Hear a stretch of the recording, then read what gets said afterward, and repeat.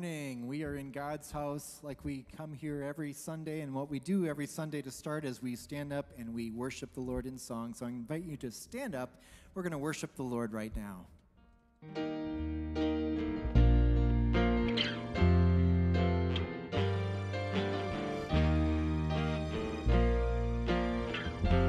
Let's sing. I count on one thing, the same God that never fails will not fail me now. You won't fail me now in the waiting. The same God who's never late is working all things out. You're working all things out. Yes, I will lift you high in the lowest valley. Yes, I will bless your name. Yes, I will sing for joy when my heart is heavy all my days. Oh, yes, I will.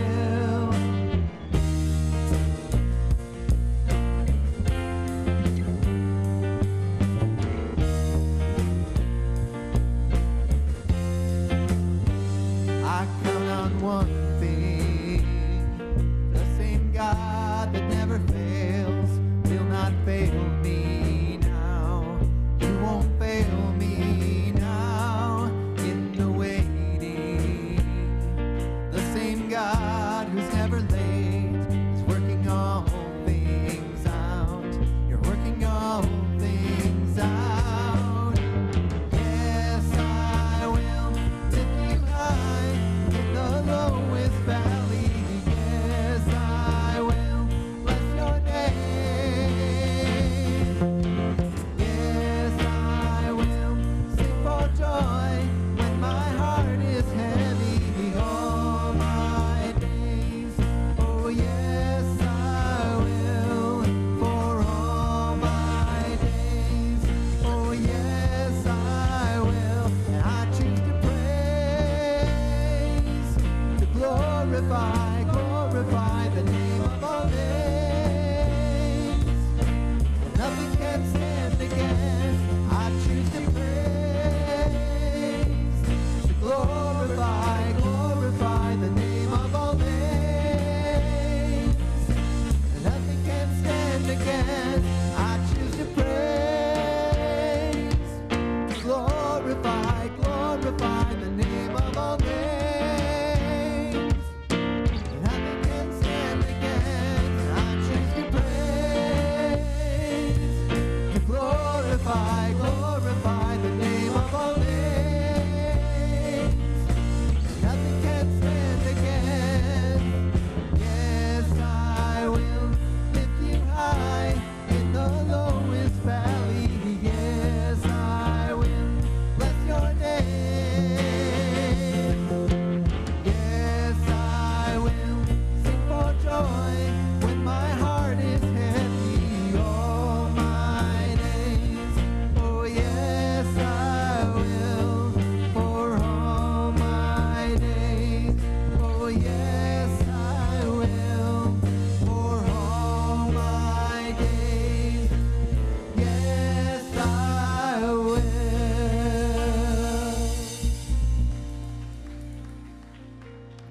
Well, good morning and welcome to Pathfinder Church. It's good to see all you here today. I'm glad you're here.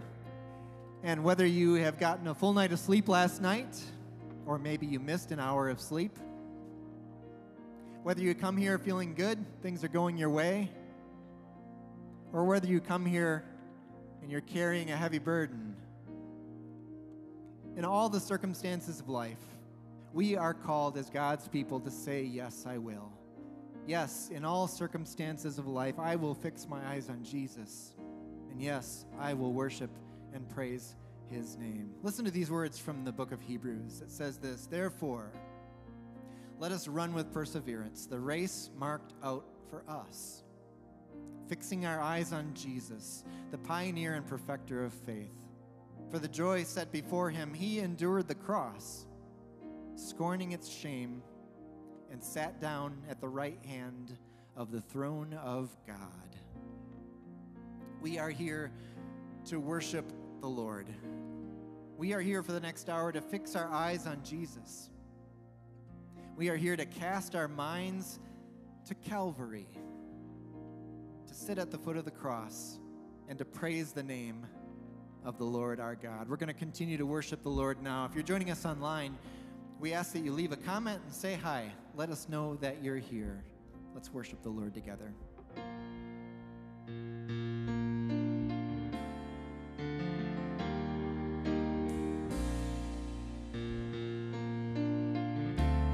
Let's sing.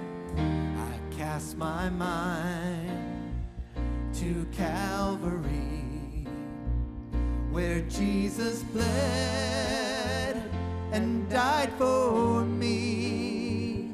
I see his wounds, his hands, his feet, my Savior on that cursed tree.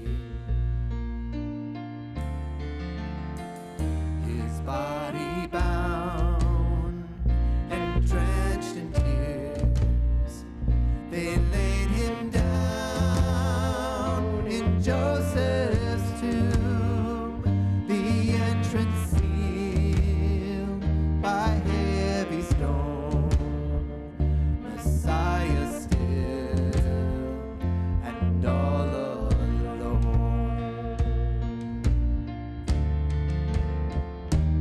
Oh, praise the name of the Lord our God.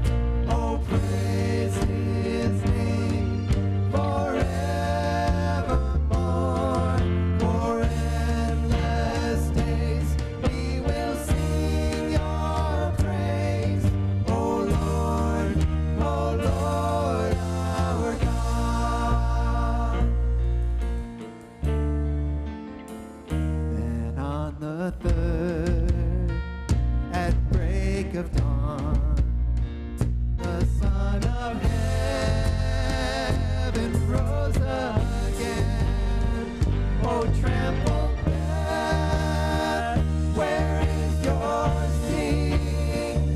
The angels roar for Christ the King.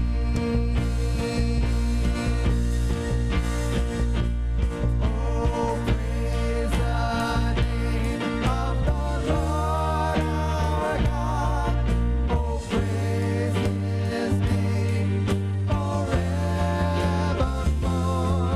For endless days we will sing your praise. Oh Lord our God. He shall return in robes of white. The blazing sun shall pierce the night, and I will rise among the saints, my gaze transfixed on Jesus' face. Oh, praise the name of the Lord our God. Oh, praise his name forevermore. For endless days we will sing your praise. Oh Lord our God. Oh, praise the name of the Lord our God. Oh, praise his name forevermore. For endless days we will sing your praise. Oh Lord our God. Oh Lord our God.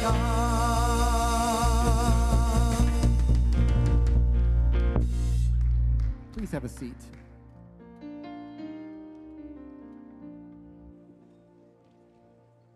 Give it up for a praise band one more time. Weren't they amazing? Thanks, guys. I am here with what you need to know about what's going on over the next few weeks here at the church. Hang on, there's a lot. So here we go. First of all, just a reminder that our Nerf Battle Royale is this coming Saturday. Bring a friend, bring a neighbor, bring a neighbor's kid. I don't know. Don't kidnap them, but bring them. Come play. It's going to be fun for all ages. So even if you don't have your own Nerf blaster, we can work it out. It's going to be a great time this coming Saturday, 4 to 6. All right, and then just a reminder, next Sunday after this service is our next town hall meeting to discuss the denominational split. There will be a straw vote taken at that meeting, so please plan to stay if you are able, and we'll get this moving right along. All right, next up. And then the following Saturday, March 25, we're welcoming Glory Way Gospel Quartet to our building. They're going to put on a free concert. There will be a free will offering taken for the quartet, but please come if you are interested in the Glory Way Gospel Quartet concert on the 25th. And then, if you can believe it, we're already into Easter stuff, Holy Week stuff. Woohoo is right. So the first thing I want to share with you, we're doing what's called Messiah in the Passover, Saturday, April 1 at 6 p.m. We have invited a rabbi from Chosen People Ministries, who is a Messianic Jew. They are the Jews that believe that Christ is our Savior. He is coming to do a demonstration of what a Seder meal feels like, looks like, what foods are involved in that. I'm expecting a very fun, hands-on learning experience. If you're not familiar with Seder meal, that's what Jesus would have celebrated with his disciples in the upper room on what we call Maundy Thursday. So this is a very exciting event. We are asking for RSVPs for this. There's a sign-up out at the desk. It's also on the website or shortly going to be there, but please make sure that you sign up so that we have enough materials for that event. And then, very next thing is all of the Easter stuff. So Easter is on April 9, if you didn't already know that. We're having our 2 normal services, and then Maundy Thursday and Good Friday are 7 p.m. services. You'll hear lots more as we get closer, but wanted to get that out there so that you can be ready. All right, let's move on with our worship service.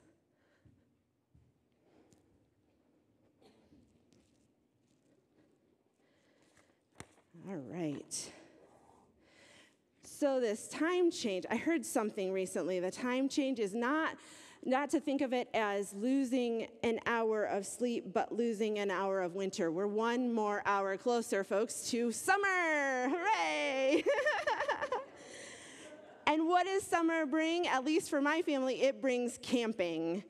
Yeah, I know there's some other families in the audience who also go camping in the summertime. And it reminded me about one of my favorite snacks. Well, not maybe my favorite, but my kids' favorite.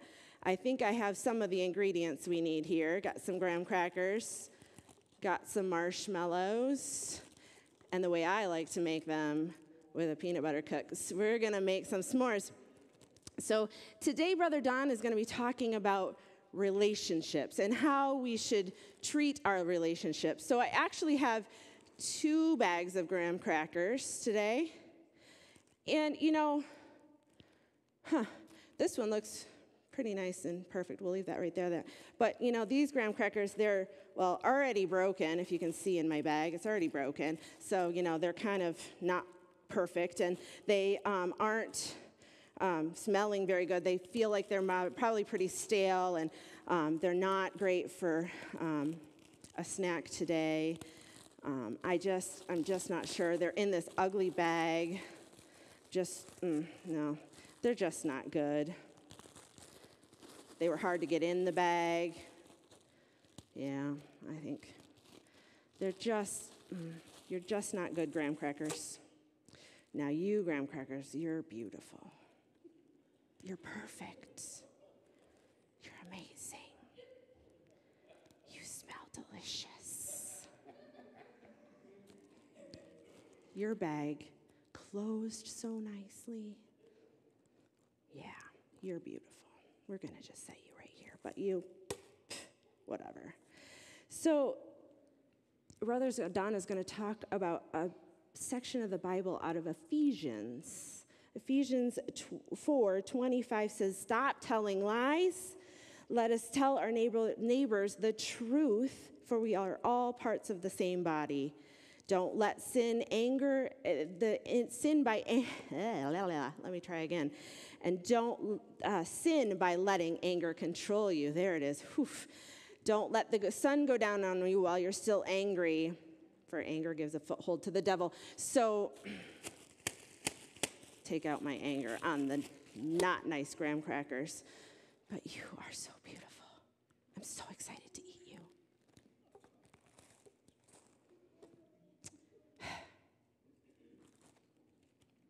Which graham crackers make a better s'more? My beautiful ones, right? This is what Jesus tells us about our relationships. Should we treat our relationships like dirt? Crumble them up, crunch them up? I mean, this might be good for a topping for ice cream or something, but to make a s'more out of, no way, Jose, right? There's not much we can do to repair it. I can't put all the pieces back together. I mean, I don't think I can, but I really wouldn't want to eat a s'more that looks like this. So think about that when we talk about our relationships with our family members and our friends and our classmates, and we want to build a s'more as a friendship. Which kind of graham cracker do you think you should be? Or how should you treat your graham cracker? Crushed up or whole, so that they can be a beautiful snack for later? Think about that, and we'll talk more next time.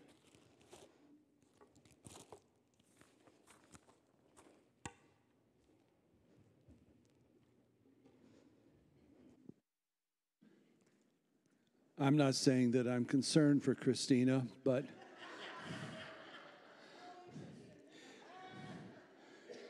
she's talking to graham crackers now. There might be some need of some therapy there, but oh my, it's always hard to follow her.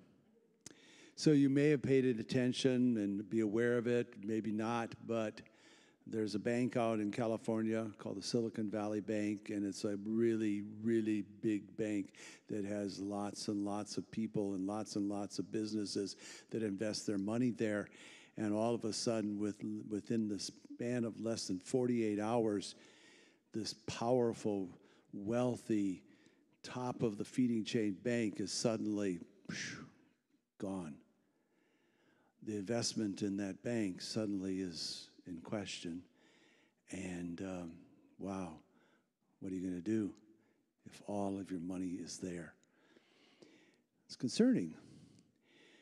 Where can you invest where everything is not only guaranteed to be safe, but to bring dividends, to bring interest, and to bring nothing but good? I choose to continue to believe that God calls us to invest our life in His kingdom. What the things of God are about are eternal, and you cannot lose. So when you give in all the ways that Christians are called to give, which is way more than just pocketbook giving, it's life giving. Those things, they count. They count in the investment to eternity. Would you pray with me as we thank God for the ways in which He calls us to give? Thanks be to you, O God, giver of our very life, the breath in our lungs, the pulse of our heart. Thank you, God, for the people that you put around us. Thank you for the circumstances of our life that allow us to be an example of someone that has given their life back to you through Jesus.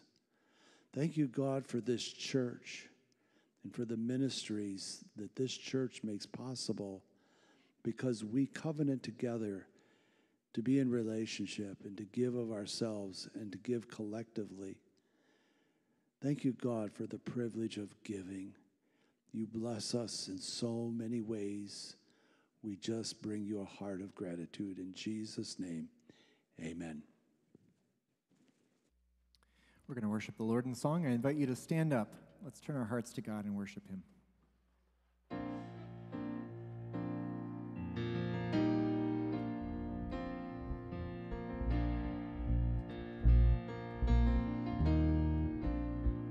Let's sing. I'm calling on the God of Jacob, whose love endures through generations.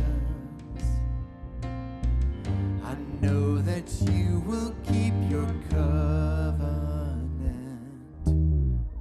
I'm calling on the God of Moses, the one who opened up the ocean.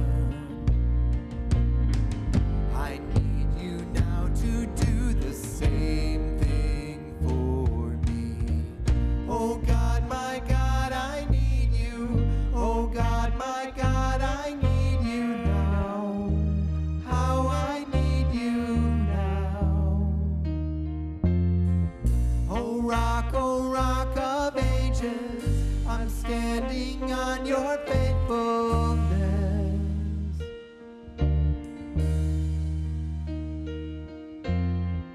I'm calling on the God of Mary, whose favor rests upon the lowly. I know with you all things are possible. I'm calling on the God of David, who made a shepherd boy courageous.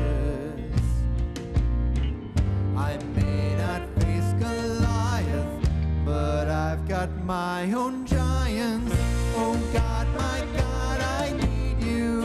Oh God, my God, I need you now. How I need you now. Oh rock of ages, I'm standing on your faithfulness.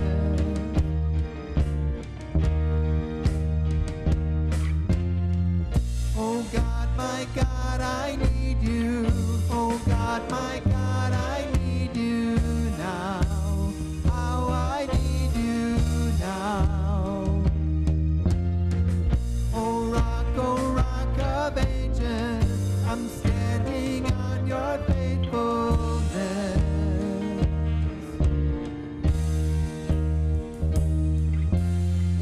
You heard your children then, you hear your children now.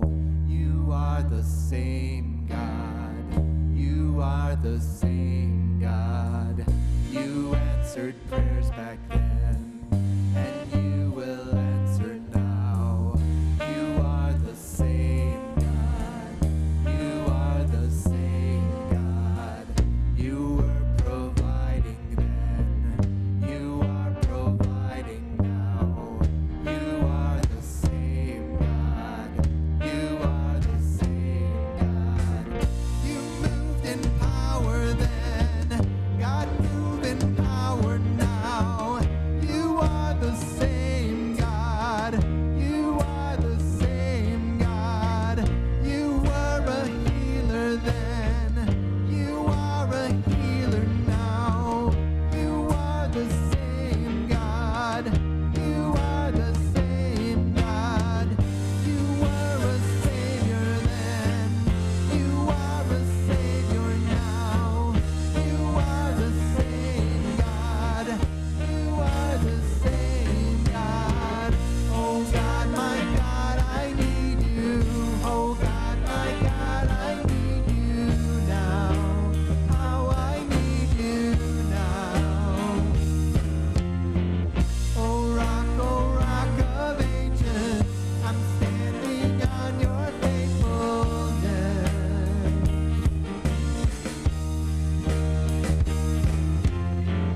Oh God, my God, I need you.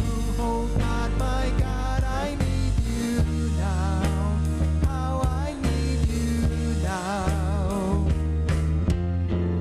Oh rock of ages, I'm standing on your faithfulness.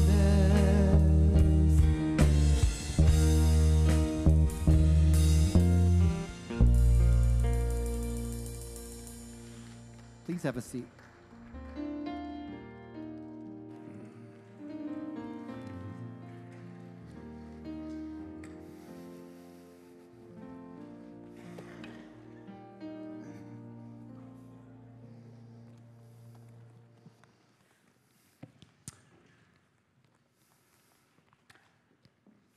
Oh God, how we need you now.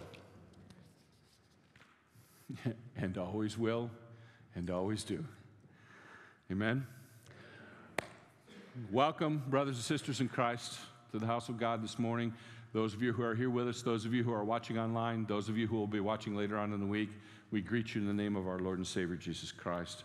We continue to talk about our Lent sermon series, A Jesus-Shaped Life, and we've been basing it on Steve Cordell's devotional guide for Lent of the same title, A Jesus-Shaped Life. And we continue on with that today. Today we want to talk about the relationships of Jesus and how he had relationships with other people. So we're going to talk about that this morning. The text we're going to do is, as Christina already alluded to, is from Ephesians chapter 4, starting at the 29th verse and going into the first couple of verses of chapter 5. So let's take a look at this text. And it's not going to be maybe readily obvious to you, our sermon topic, until I get into it a little bit more. So bear with me, okay? So stop telling lies. Let us tell our neighbors the truth. For we are all parts of the same body. And don't sin by letting anger control you. Don't let the sun go down while you are still angry. For anger gives a foothold to the devil. And if you are a thief, quit stealing. Instead, use your hands for good work, hard work, and then give generously to others in need. Don't use foul or abusive language. Let everything you say be good and helpful, so that your words will be an encouragement to those who hear them. And do not bring sorrow to God's Holy Spirit by the way you live. Remember, he has identified you as his own, guaranteeing that you will be saved on the day of redemption. Get rid of all bitterness, rage, anger, harsh words, and slander, as well as all types of evil behavior. Instead, be kind to each other, tender-hearted, forgiving one another, just as God through Christ has forgiven you. Imitate God, therefore, in everything you do, because you are his dear children. Live a life filled with love, following the example of Christ. He loved us and offered himself as a sacrifice for us, a pleasing aroma to God. The word of God for the people of God. Thanks be to God indeed. So our theme for this morning is very simple. 3 simple words, not so easy to do.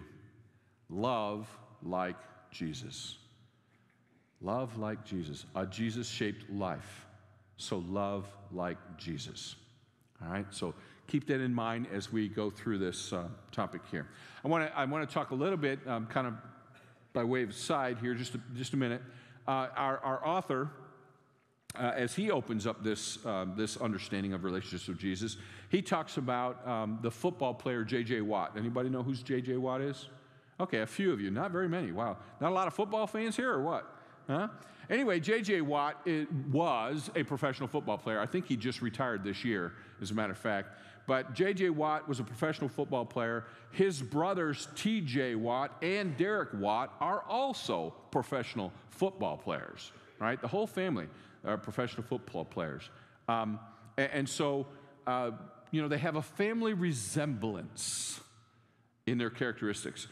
Venus and Serena Williams, the tennis stars, right? Both of them were excellent tennis players and had exceptional careers. Bobby and Barry Bonds, if you follow baseball, for example, right? Like father, like son. They have these family characteristics or traits that they share. But we don't limit it to just sports, because I'm a big sports nut, but maybe you aren't. Maybe you're movie buffs, right? So we could think about some movie families, some actor families. So the Carradine family, for example, it kind of all started with John, the father, John Carradine, who was a relatively famous actor. He's gone on to glory now, but mostly in the horror genre, but in many other types of movies as well. His sons, Robert, David, and Keith, have all had wonderful acting careers. You might remember David Carradine, who was the guy that played Kung Fu in the original series, if you remember the original series. I know I'm dating myself. But now some of his grandchildren, like Ever Carradine, she's kind of a popular actress these days, are also acting. If you don't know the Carradine family, how about the Barrymore family? You ever heard of the Barrymore family? It all started 4 generations ago with William Barrymore at the turn of the last century. Then the more popular versions of the Barrymore family were Lionel, Ethel, and John Barrymore. Today, you might recognize that name Barrymore by the granddaughter of John, who is Drew Barrymore, right? So she's a 4th generation actress in that Barrymore family. So again, family characteristics, if you will, right? I had a very dear friend in South Georgia when I was a pastor down there, very dear friend who was a Methodist pastor. He and I kind of came up through the ranks together. And he was a pastor, his father was a pastor, his grandfather was a pastor, his great-grandfather was a pastor, all of them in the family, and several uncles and aunts and great-uncles and aunts were also pastors in the United Methodist Church, and so, or Methodist Church, and so, you know, it was a family thing, right? None of this, all these folks that I've been talking, none of this is coincidence, okay? This is family resemblance at its best, okay? Resembling the family. It's shared characteristics of the family, and those shared characteristics can be physical, emotional, and even spiritual in nature. When I was about 15 years old, my mother was 30, 31, whatever it was, she and I, you would have thought we were twins. We had the exact same haircut, the exact same pair of glasses. We're both very tall. My mother's a very tall woman, too. We looked a lot alike. We shared characteristics, physical characteristics of looking the same. But those characteristics can be emotional, physical, and or spiritual as well. So what's all that got to do with, and all these actors and everything, baseball players and everything, what's that got to do with a Jesus-shaped life? Becoming like Jesus means taking on some of his traits and his characteristics, okay? Becoming like Jesus. As we discussed a couple weeks ago, the Bible refers to us as brothers and sisters of Christ. You can find that in Romans chapter 8, verses 28 and 29, I think. So we are to take on some of the family characteristics, okay? And there's one trait, one family characteristic that rises above all the others. And that one trait is love. Love is the one trait. Christ-likeness shows up as love. So we ask ourselves, how did Jesus define love toward him? How did he define love towards him? And what he told his disciples the night he gave himself up for us is this: if you love me, you will obey my commandments. You will obey my commandments if you love me. So Jesus says that love, at least towards him, shows up as obedience to his commandments. And now we're building on last week's sermon, where we talked about obedience, right? We talked about that a lot. So what are the 3 commandments, or what are these commandments, I should say, of which Jesus speaks? What commandments does he want us to follow to be obedient to him, okay?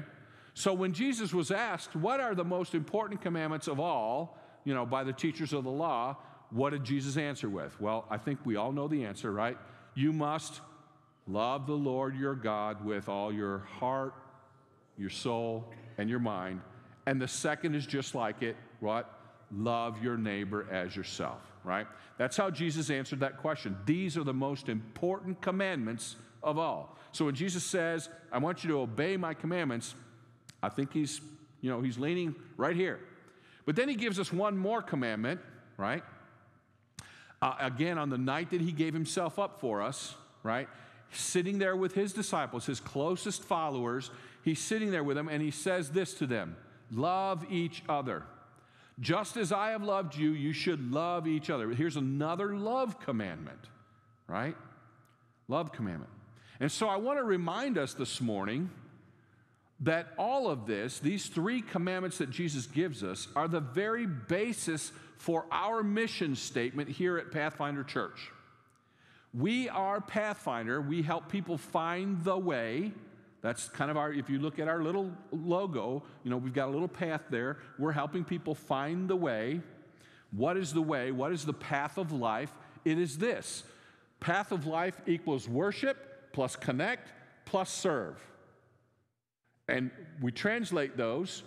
Worship means loving God with everything we've got, right? Connecting together in life groups, small groups, fellowship time, loving one another. And then serving, not only within the confines of our church, but outside the church. Serving is loving others.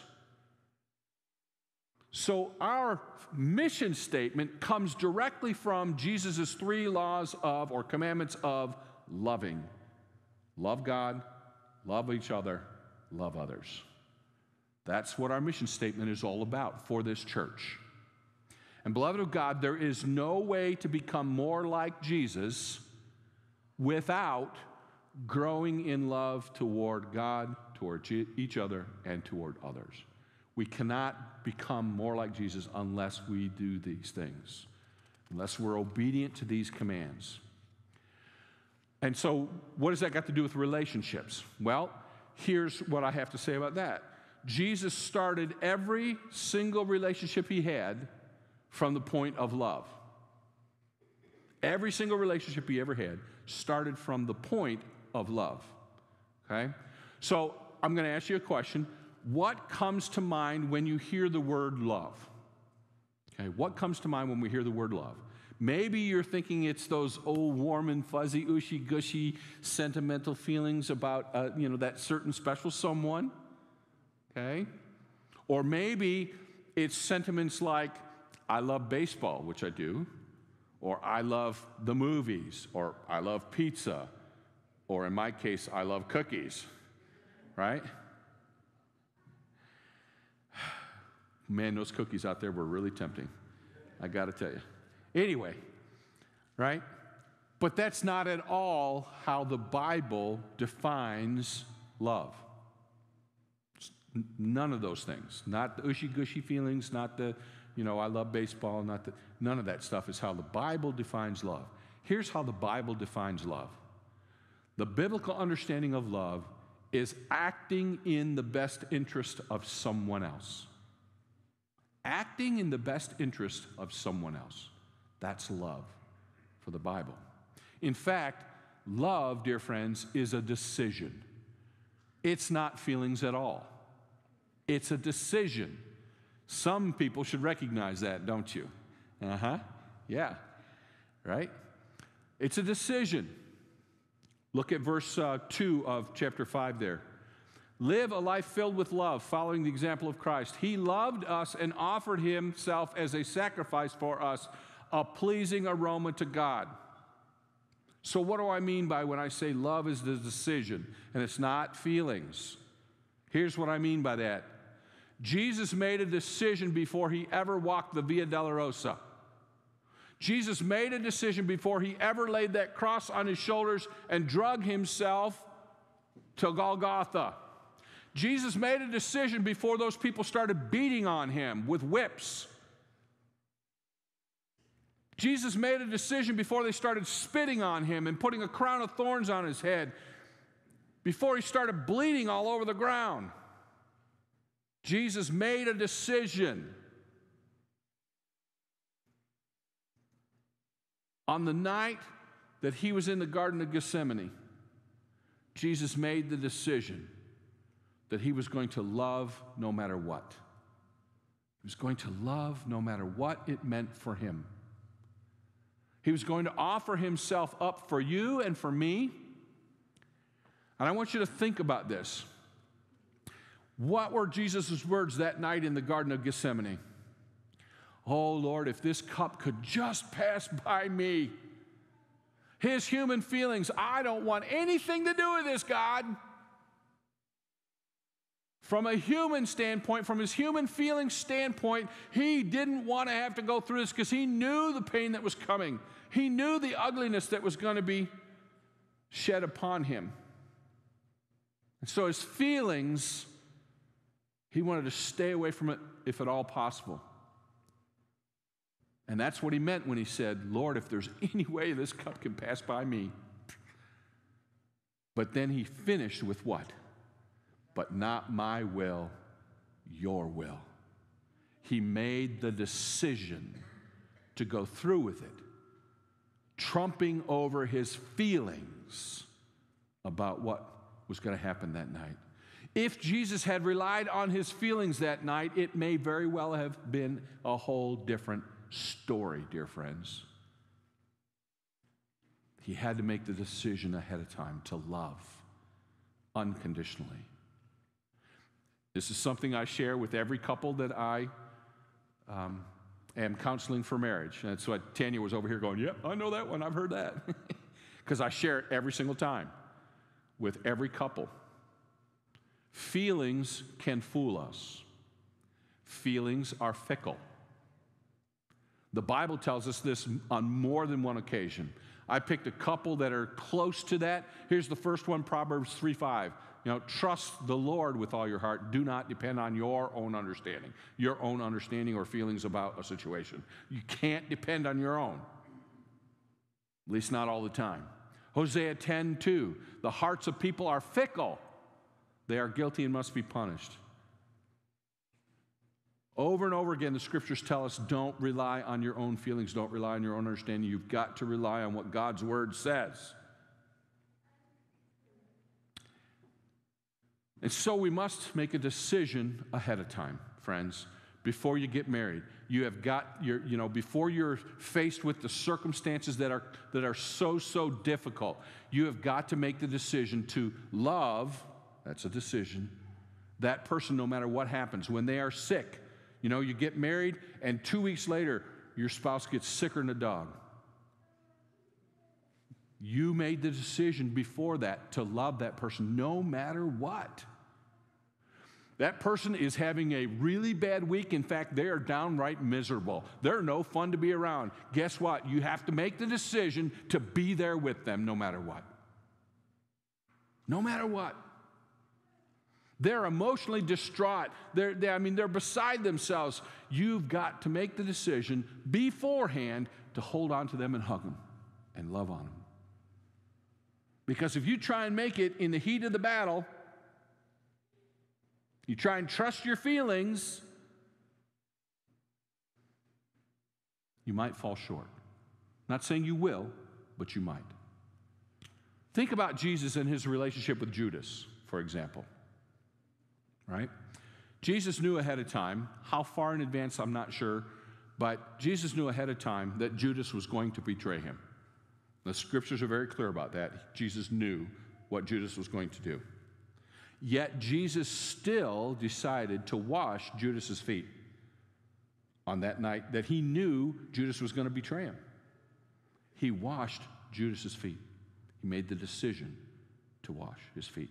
He invited him to communion. There's some question about whether he actually participated in it or not based on the timing, but he at least was invited, right? And invited to the supper. Jesus even accepted Judas's kiss of betrayal on the Mount of Olives. He even accepted the kiss of betrayal on the Mount of Olives. His decision to do so was out of love for Judas, even though that love may not have been fully returned to him. And he had to make it in advance. If Jesus had relied on his human feelings toward Judas, it may very well have been a different result. Because I'm not sure I could have stood there and took that kiss.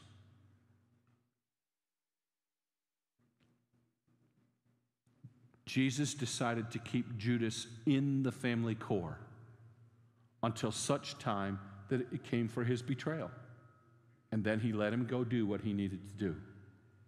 I want you to really think about that relationship with Judas.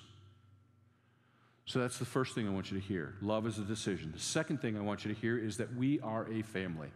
We are family. That's your second fill in the blank. Let us tell our neighbors the truth, for we are all parts of the same body. That's the language that Paul often uses for family of Christ, body of Christ. The Bible describes believers as family, and the family metaphors abound in the Holy Scriptures. We are referred to as brothers and sisters, spiritual fathers. Jesus himself even referred to us as mother and brothers and sisters at one time when he was teaching in a home, right? Paul, as I said, often refers to us as the body of Christ. We are the family of Christ, the body of Christ. Our text for today is an example, and he does it in many other places as well. Probably I love the most endearing, those of you who were in my class yesterday, you heard this already, but the most endearing name for the followers of Christ that I love the most is as his bride. We, the church, are the bride of Christ. How much more endearing can you get than that? Family. We are family. Paul gives us several examples of how family, as in the family of God I'm speaking of here, is supposed to treat each other in this text that we just read in Ephesians, right? He starts off with stop telling lies, but instead tell the truth to one another, right? And here again, we can look at a relationship of Jesus as an example of what we're talking about here. So here's another relationship that Jesus had based out of love to begin with. You remember the story of the rich young ruler. I've shared this with you many times. Matthew 19 is the place. The rich young ruler comes to Jesus wanting to know what he could do to gain the kingdom of God, eternal life. That's what he wants. And Jesus told him you have to obey the commandments dealing with interpersonal relationships. Commands 5 through 10, if you will, of the 10 commandments. Interpersonal relationships, people to people, right? Jesus tells him you got to obey all those. The young man's like, woohoo! I'm good to go because I've obeyed all those my whole life. See, there was a problem, though. Jesus knew something else about this young man. He knew that the first 4 commandments, thou shalt love the Lord your God with everything and be the only God in your life, Jesus knew those commandments weren't as important to the young man. Jesus knew that that young man had another God with a small g in his life, and that God was his possessions. He loved his possessions more than he loved God the Father. And so Jesus told him point blank. He was honest with him. He was truthful with him. He told him point blank. He said, listen, son, you got to go sell all that you own. Give it to the poor, and then come follow me. Because right now, you've got a different God than God the Father. Jesus told him the truth about himself. The young man didn't want to hear it. And he turned around and he walked away from Jesus. And Jesus let him walk away. He did not go following him, begging him. He let him walk away. So, we can also look at who Jesus included in his family, because there's some really good stuff here that we need to learn. Okay? Look at who Jesus chose to be his closest knit group of people, his 12 disciples, right? And maybe some of the ladies that also traveled along with them.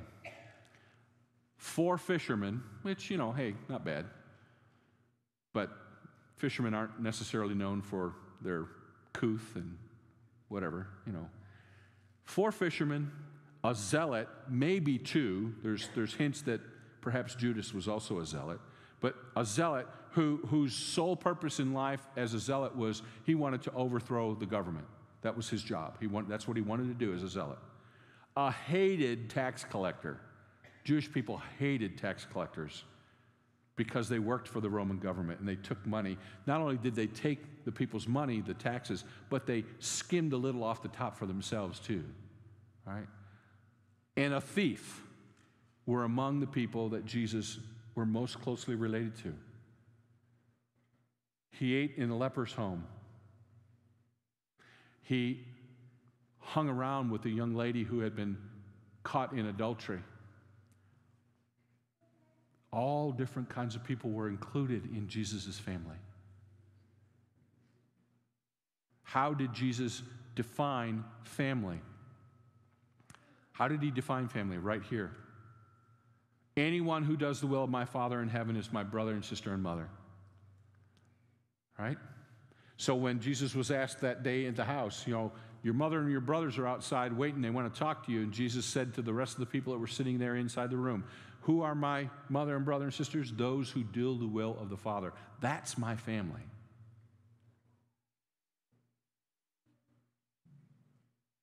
Then Paul goes on in verses 28 through 31 to speak of things in our text that we read this morning, to speak of things that we should not do and contrast them with, how we should react within the confines of our family and to others, right? Don't let anger control you. Give it up before the sun goes down. I was telling the first service this morning, the only advice that Jackie's grandmother gave to us when we were getting married was simply, don't go to bed angry at each other. Work it out before you go to bed. Okay? Very biblical, right there. It's right there. Very biblical. Don't go to bed angry at each other. Okay? Thieves, give up your stealing and go to work for a living. Right? Don't use foul or abusive language, but speak what encourages and lifts up. By the way, thievery, guys, isn't just stealing people's possessions.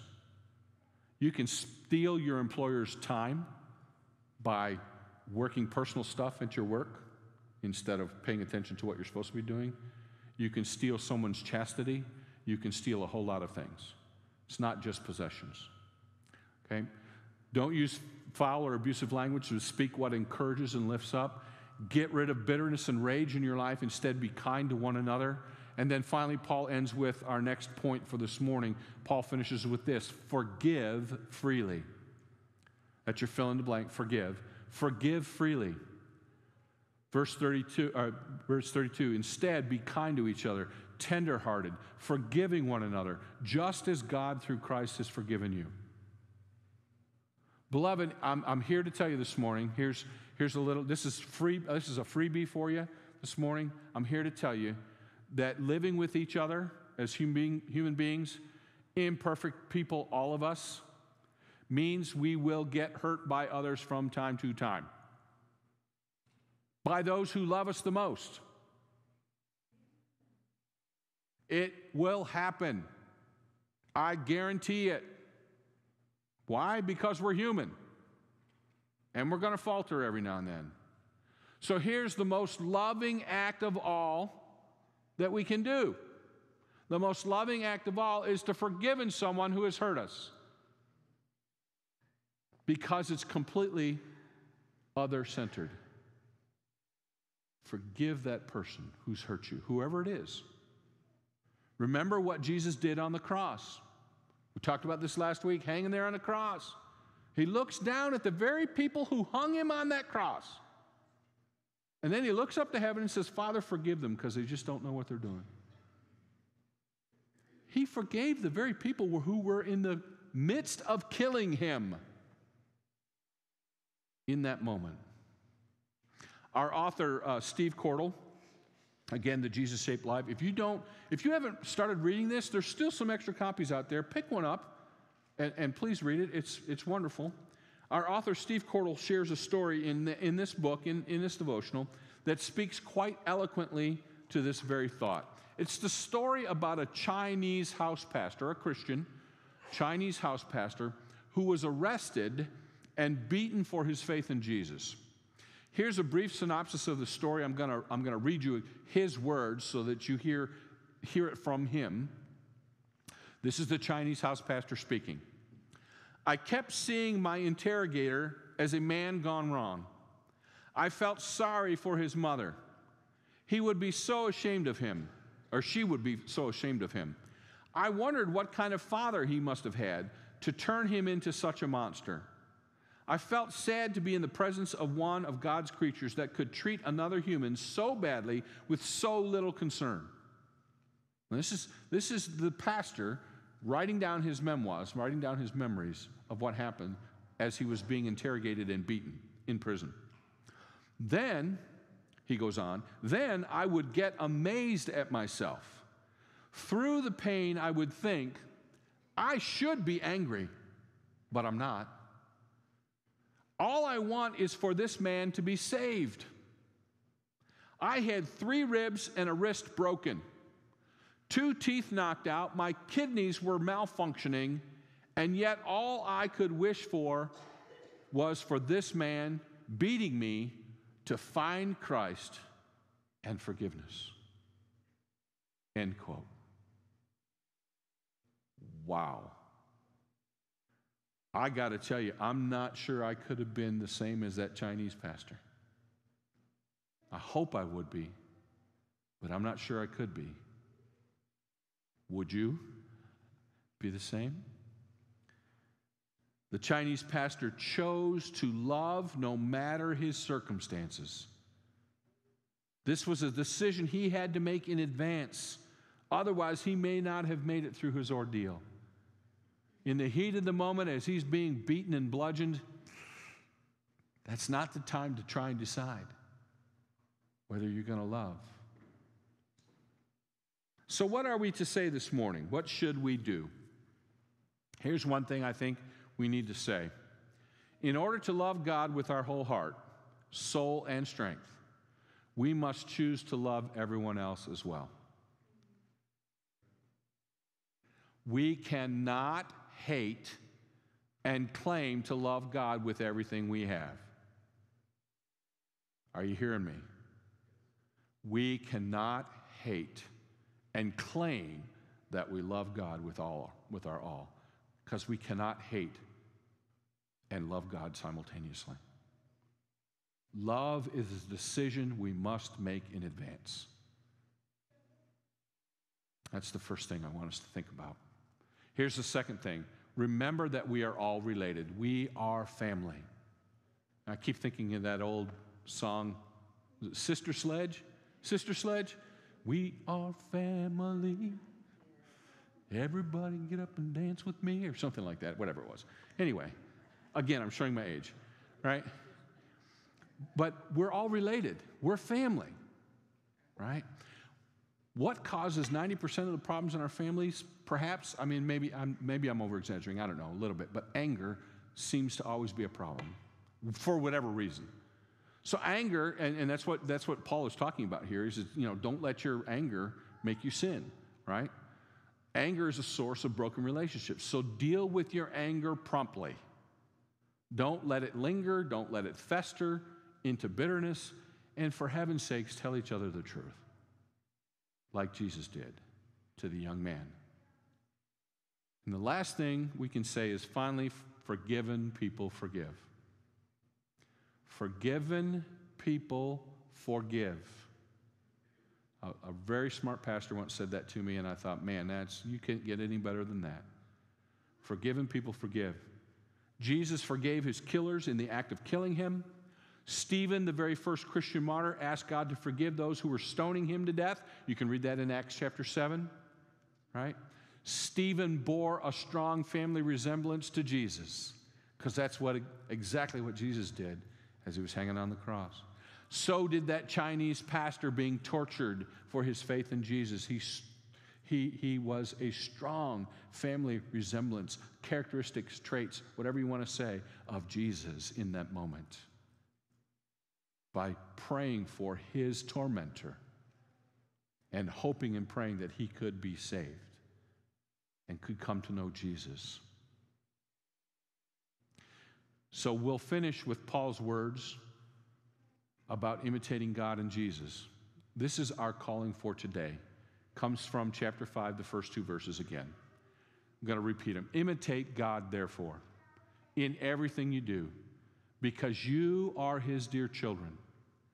Live a life filled with love, following the example of Christ. He loved us, and he offered himself as a sacrifice for us, a pleasing aroma to God. He wants your life to be a pleasing aroma to him as you love everyone around you. Love God with your whole heart, mind, soul, and strength. Love your neighbor as yourself, and love each other. It's what we are supposed to be about here at Pathfinder Church. Amen? Love like Jesus. That's what we're called to do. More on the characteristics of our family next week.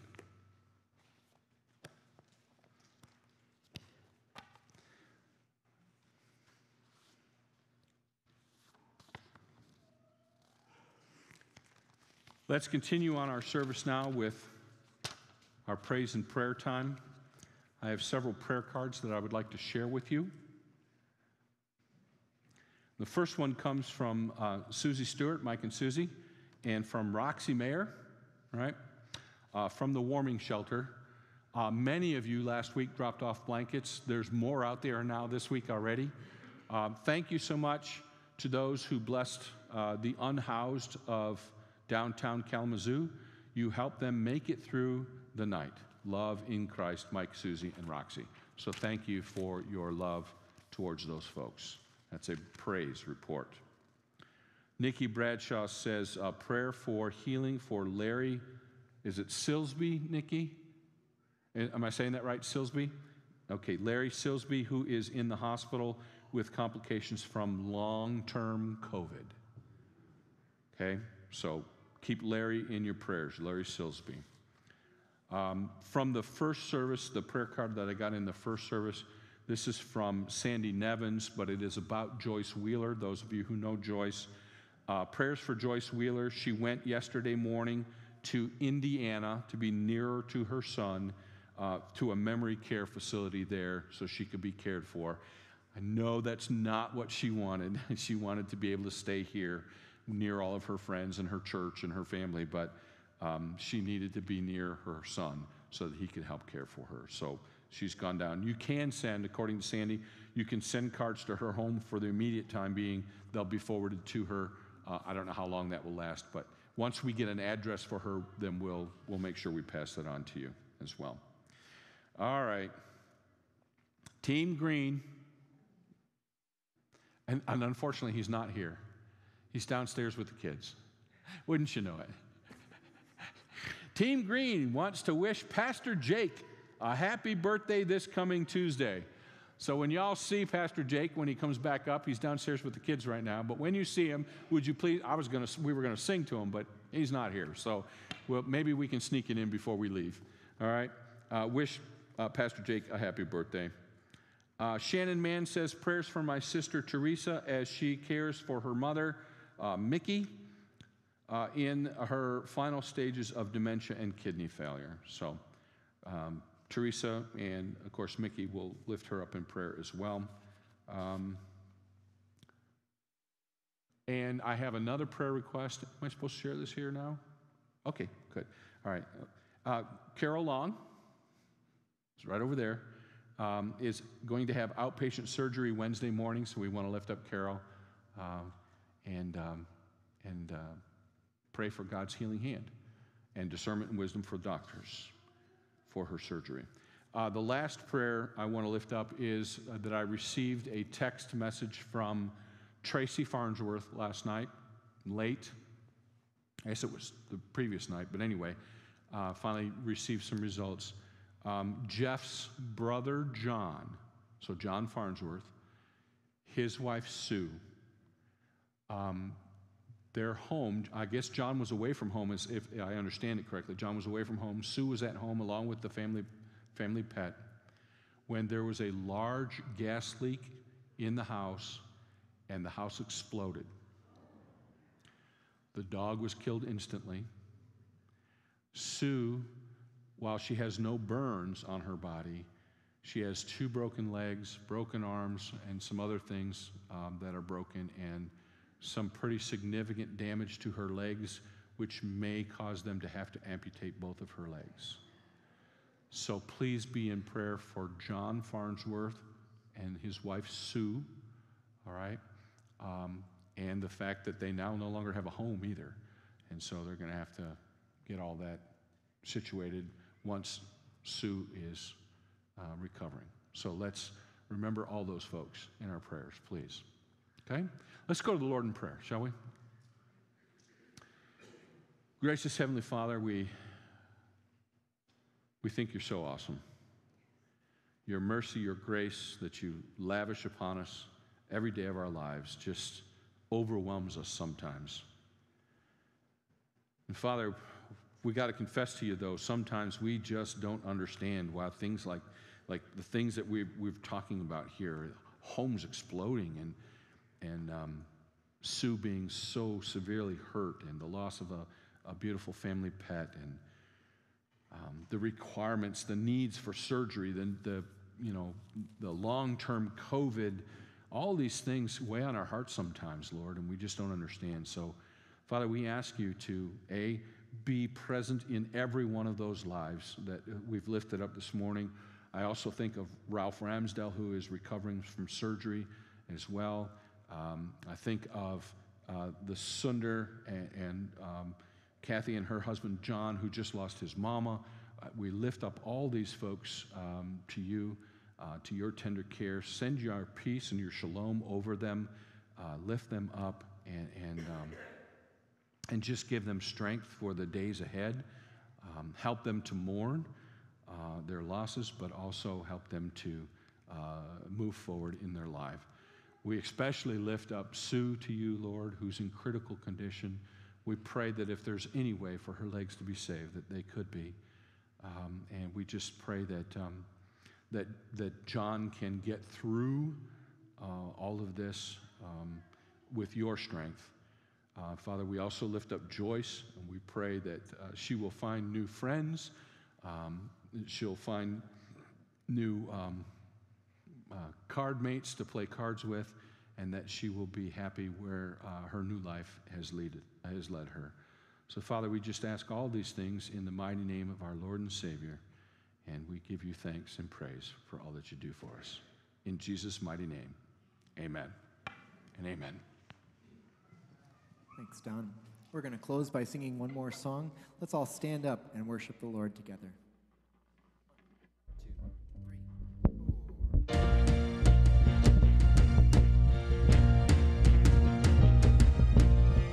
When all I see is the battle, you see my victory.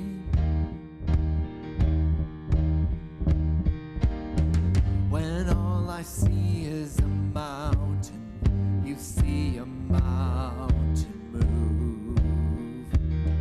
And as I walk through the shadow, your love surrounds me.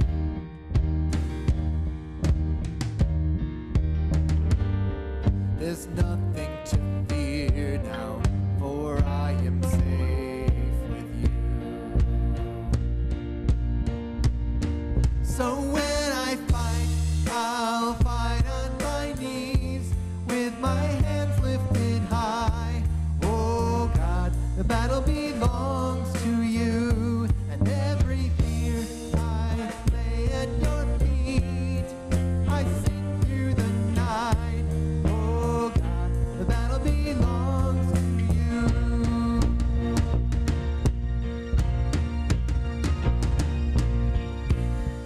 And if you are for me, who can be against me?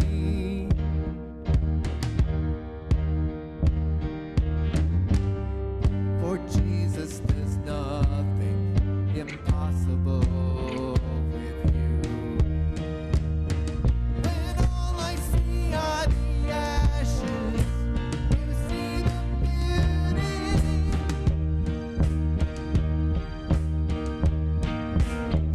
When all I see is cross, God, you see the empty tomb. So when I fight, I'll fight on my knees, with my hands lifted high. Oh God, battle belongs to you, and every fear I lay at your feet. I'll sing through the night. Oh God, battle belongs to you. Almighty fortress, you go before us. Nothing can stand against the power of our God. You shine in the shadows, you win every battle. Nothing can stand against the power of our God. And almighty fortress, you go before us. Nothing can stand against the power of our God. You shine in the shadow, you win every battle.